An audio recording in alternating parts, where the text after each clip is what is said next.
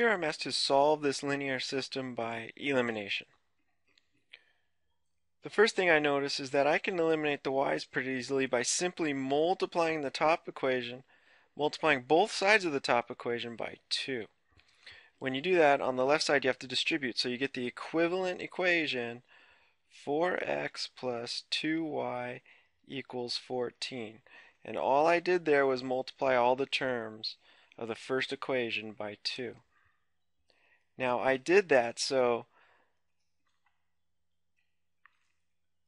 I get the equivalent system here where the y terms are opposites. Okay, you have a 2y and a minus 2y there. So when you add the two equations together, those y terms are going to add to 0 and eliminate. Okay, so what's left after I add is 7x equals 7. Okay, so I eliminated the y, and that allows me to solve for x. So dividing both sides by 7, we have x equals 1. Now, answers to these are going to be ordered pairs, and we've just found the x value. So now it turns out we need to find the corresponding y value, and that's where you back substitute.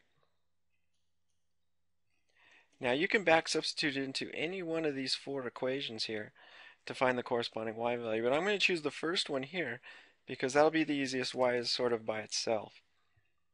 So 2 times x plus the y has to equal 7. We know already x is 1. Substituting that in, we'll get 2 plus y equals 7. And then subtracting 2, we're left with y equals 5.